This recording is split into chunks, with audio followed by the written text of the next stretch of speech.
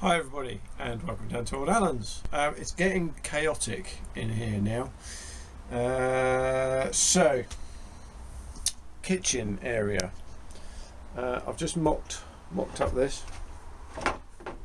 It's a bit of cabinet sort of worktop that's going to have a top on it. It was going to be this top, which is just a piece of an old offcut of a sort of a fairly plain countertop, but I've been given a piece of wood very kindly by my friend James, and that's a big thick slab of beech wood. It's got woodworm in it. Unfortunately it's been stored up for quite a while. It's got woodworm in it, but I've got some treatment for that. I'm going to cut that down and treat it and then see how that looks, see how that goes. So because I based all my measurements on this countertop, and the beechwood is considerably thicker, without trying to rip it down again, it would have to be ripped down with a chainsaw or something, without trying to rip it again to make it so much thinner, it's going to stand up a little bit. So basically my plan was the top was going to be flush with this. However, this bit of timber is, I think it's 6 centimeters deep, so it's going to stand up a bit taller into that window space. As long as I can still lock the window, it's not going to be a problem. So I think I might be all right, just about, or I could route a bit out or something like that, but I'll make it work. I'll make it work. I've got, as I say, I've got to do work on it anyway. Moving over to the little oven though, and grill and all of that, I actually managed to get from Tinternet a fixing of the right type. That's not tight at the moment, and there's no sealant on there or anything, so I'm going to try and get that sorted up now, just quickly, just to test it and see if I've got any kind of functioning gas. So here's the dangerous bit. The reason that I need to test that now is that that's got to go into here. It's got to be fitted in, and with the oven bit there's got to be a shelf put in at the correct height, and I've got to cut out the top, the timber top, to suit as well, and there's no point doing any of that until I know this works, because if this doesn't work then it's all change anyway. So yeah, it's sort of me stopping myself doing too much before I know that this is okay. It's connected up. The gas is on at the bottom. It's off on all of these. I can't smell any gas, which is a really good sign. Yeah, it's been a few minutes, so that's a good start. Still a bit nervous though. Let's give it a whirl.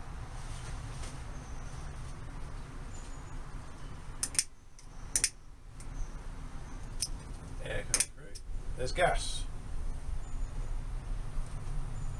Woo! There is gas.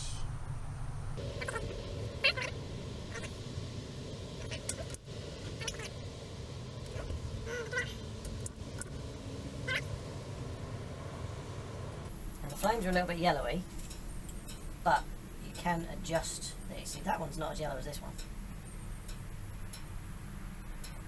so it should be more blue than that. But you can, this has a provision on here that you can adjust the actual flow rate, which might sort that out, because that one's flowing fine, this one's not. This is fab. This is the real big test. I don't even know how you're supposed to light this stuff.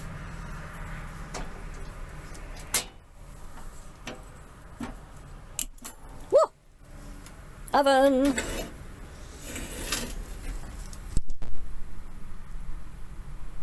That's great. Check that out. The thing I like about gas is it's very easily turn off and onable. That's for UK viewers only who will remember the British Gas adverts. We took a real gamble on that stove, because obviously we just bought it blind off of Facebook Marketplace. the guy we bought it from, I don't think he had it running. Seems like the sink came from him as well. He's stripping out a boat, so that's where this stuff came from. But so I'm really pleased that works, because you know, Mary saw it and loved it, and it's good that that's going to be working out for us. Things I've got to do now. I've got to shoot off, do a bit of work. Oh my god, I've got to do some work. So I left the gas on the stove, left it all turned on, everything, all the knobs and things turned off. So I'll be back down here a bit later on, and what that means is I can close the hut up, and then if there is any kind of gas leak, the minute I open that door, I'll smell it, because the last time I put one of these second-hand sort of gas units in, that's exactly what happened. I thought it was all okay, put it in, came back down sometime later, opened the door and could smell gas. So yeah, that's what I'm doing now.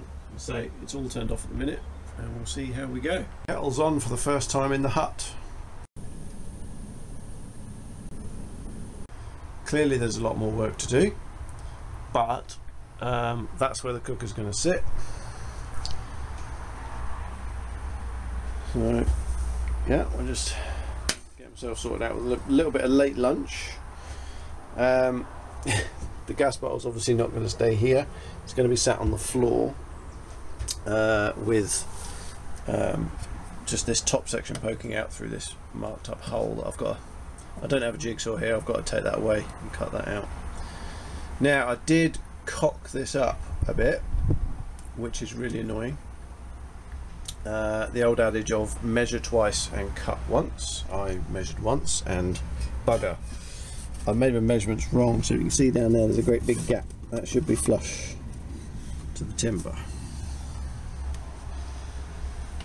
So I had to put on an extra batten underneath to sort of double that up for support. So I'm annoyed about that, and as a result I may end up changing this, but probably not realistically. I think I'll cope, but it has annoyed me. Really annoying. Obviously all of this will be sort of boarded in, fronted in, and there'll be like a door on this side where the gas bottle is and the sink and all of that, and so we've got a shelf unit and storage under there. I've got a foot pump to put in. Foot pump is going to go somewhere on the floor in front of the sink. It's literally just a twist and pump. All the pipes will be outside, and my water supply will be outside underneath the van. So I can just like connect that up every time when I come. I'll probably have to work out some way of keeping things out of it in the meantime. I don't want crawling in there, but that'd be quite nice. And then we'll have a tap for the sink for the first time, a working tap, rather than picking up a jerry can and pouring it in. So that'll be nice. Right then, this is a bit of metal that was a signboard for my business when I did more sort of landscapey jobs where I was there for a while. I used to obviously pop this sign outside, a bit of free advertising. I don't need it anymore, I haven't used it in years, so I peeled off all the vinyl.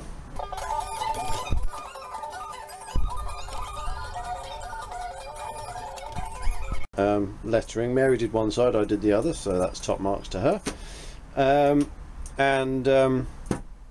Yeah, just marking it up to cut out a foot square piece, and in the center of that is basically going to be a hole about that big for the pipe of the stove to go through, so that I'm neating up the ceiling bit.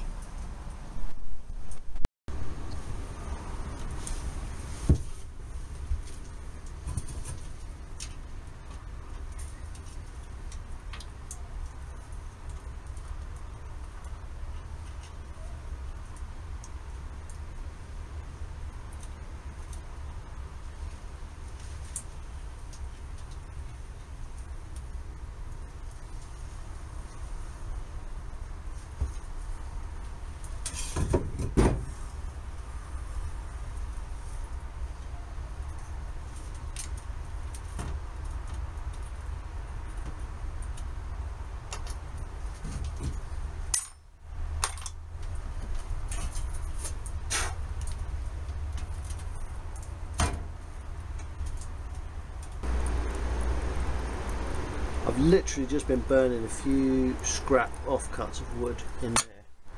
The fire's been going for about,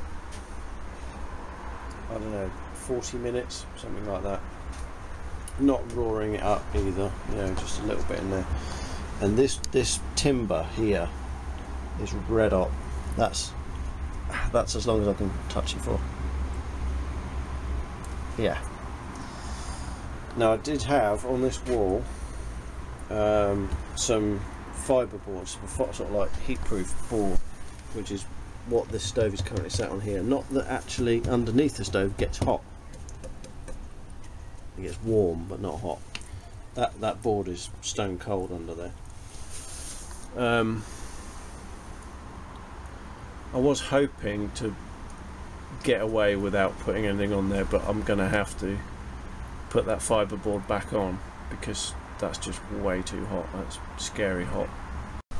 But if anyone's got some decent suggestions, I think, you know, in the ideal world Mary would have liked it tiled, but that's just going to be too much weight. I think, you know, we're already heavy, so to tile it, and also tiling's not flexible, and everything in here moves a little bit, so that's not ideal. So any solid sort of sheet materials that are good for heat protection,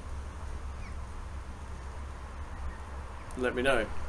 Wood metal stood off metal sheeting, if that might look quite nice, possibly a little bit industrial, possibly, but stood away from there, if that might work, then let us know. Cheers. I just spent 20 minutes looking for a pencil.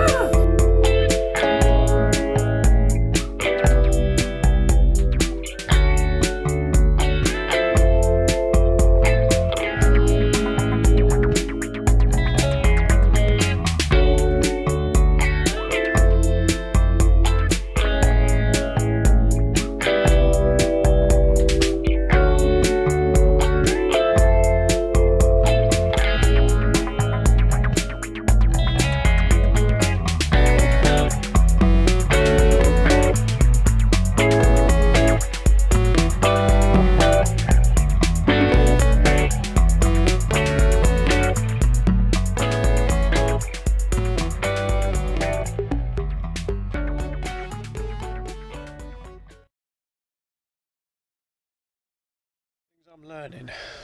Right. If it looks like a crack runs all the way through the timber, it does.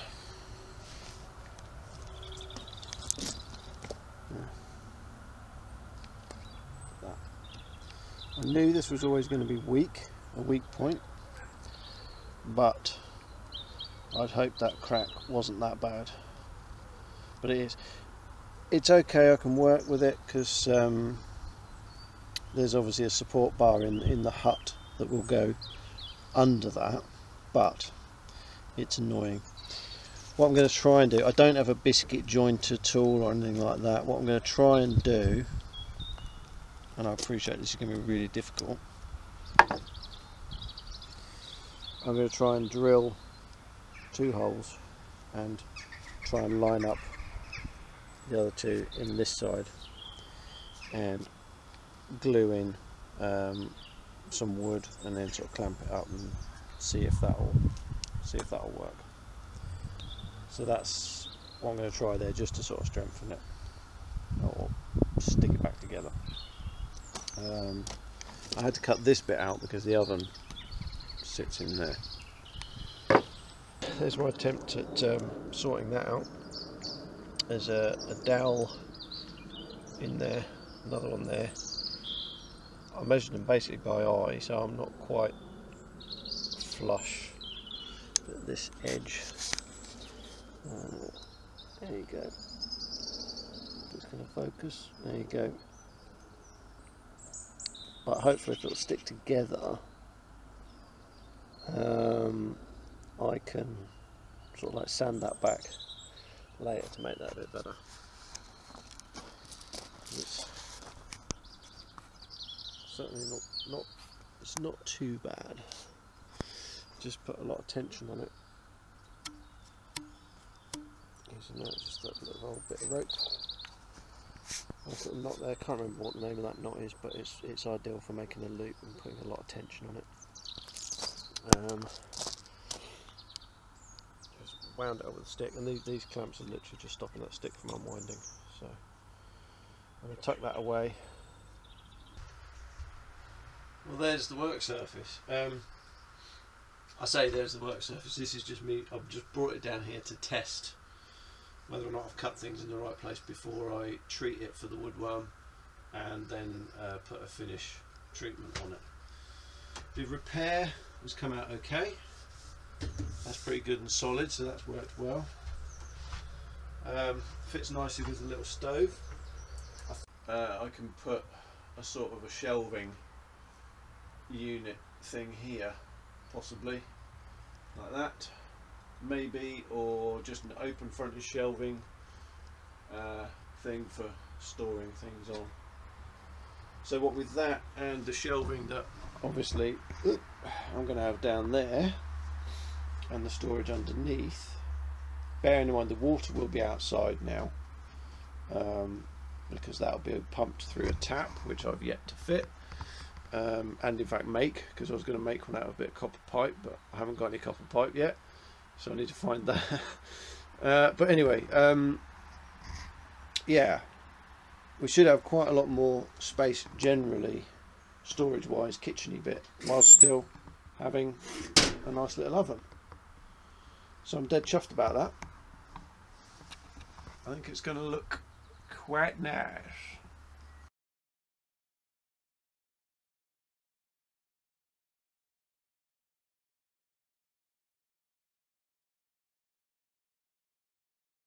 That's the first coat on then, so only about another 4 of those to go. I've got at least 4 hours now until I can put on another one. So I'm just going to leave this in here, drying up, come back later today and do another one.